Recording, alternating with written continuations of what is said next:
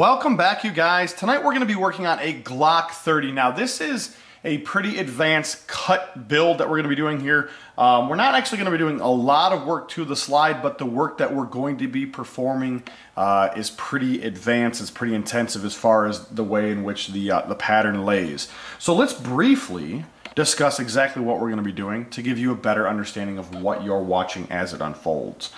First thing I want to do is remove the factory text off what would be the left-hand side. Now traditionally we come down through here, we go to the left, we shave that down. That's not what we're going to be doing today. We're not going to be doing any top work, we're not going to be doing any back work, so we're going to just be utilizing the CNC and basically working in just the text zones going forward. So what we're going to do is we're going to run a pattern that's going to go pretty much like this.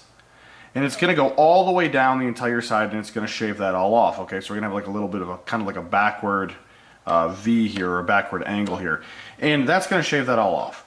Once that's done, we're going to come back through here, and we're going to end up running a deeper pattern in these zones. Try to draw these out the best I can for you guys.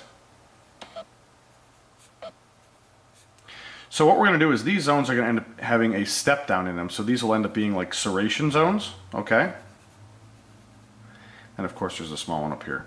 And then inside of these serration zones that we've created, we're going to have a step down that's going to go inside of there. So there's going to be two in the back that's going to have a step down, and then in the front we're actually going to have a pocket, and then there'll be an actual pocket up through here as well. So it's kind of difficult to describe exactly the work that's going to be performing today. There happens to be a lot of steps over top of itself. So basically we've got like a cleanup step, we've got like a serration step, we've got like a port step.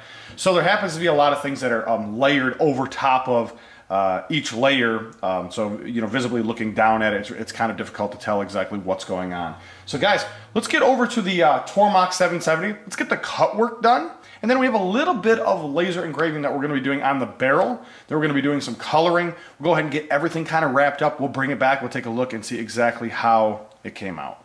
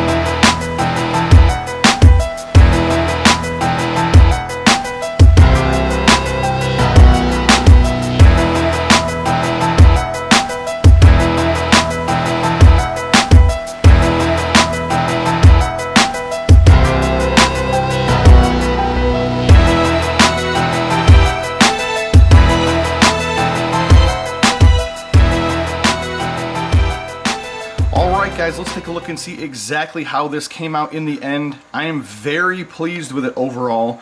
Nice design. We're able to see some barrel now. We had to be a little choosy and picky on the way in which we opened up the side of the slide because this is a 45 ACP, because it happens to be a little bit shorter. We're not working with quite as much material as, let's say, maybe like a 21. So we had to be a little bit more careful on exactly the options and what we did, those choices, I guess I should say, that we made. So we're able to see some nice barrel up through here, okay?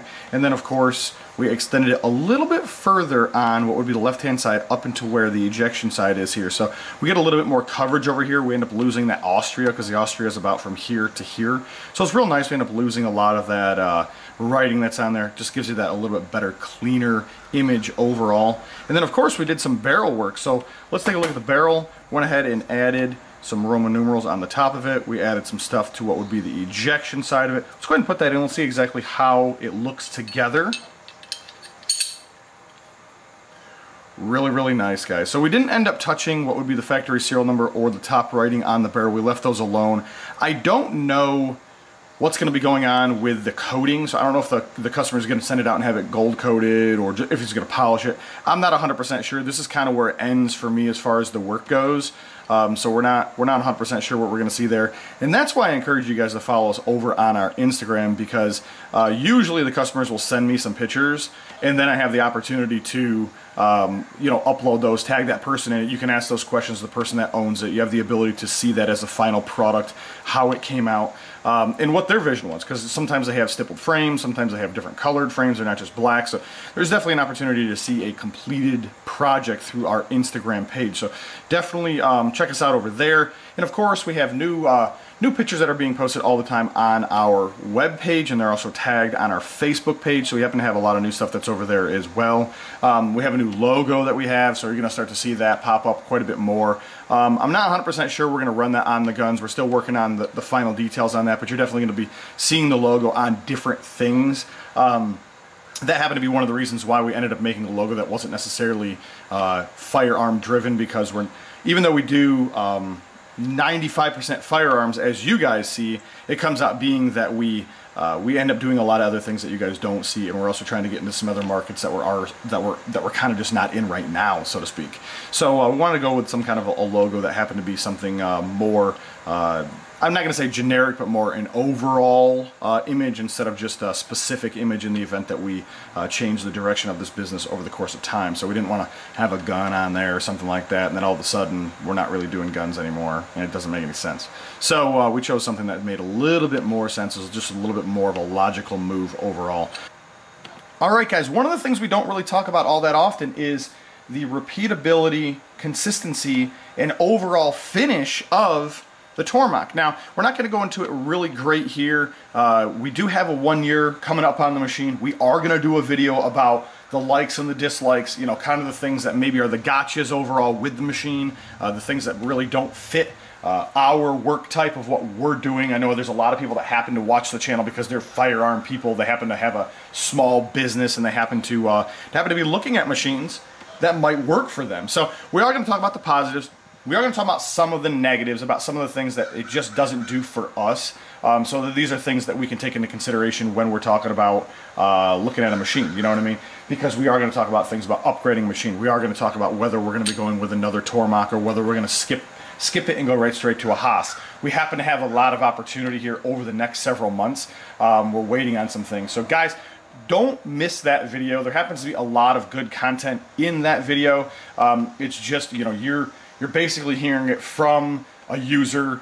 You know, I'm dedicated to the machine. I use the machine daily. I run this thing hours on end, Monday through Friday, and I hope to give you guys some input on some stuff that maybe you haven't taken into consideration.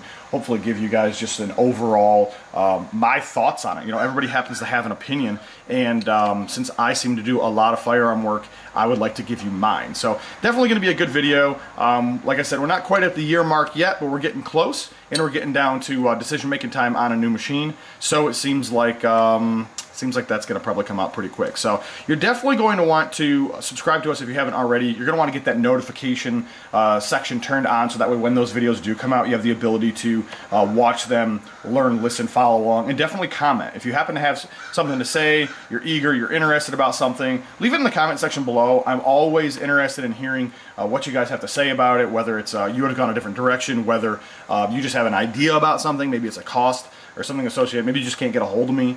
So definitely go fill out a comment in the bottom of our comment section on any of our videos. We definitely review those. I try to hit you guys back as quick as I can.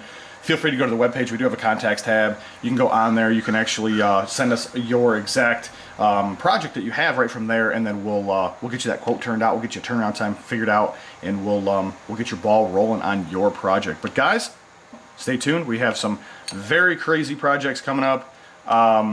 The next project that's going to be released, this is just a little bit of info for you guys, is probably the most wildest build I've ever done to date, off the beaten path of something that you are definitely not going to see coming. So it's definitely going to be a very, very interesting build overall. It should be out very, very soon, and it's very advanced work for what it is. So it's going to be some very, very crazy design stuff. So guys, you can catch me on the next one.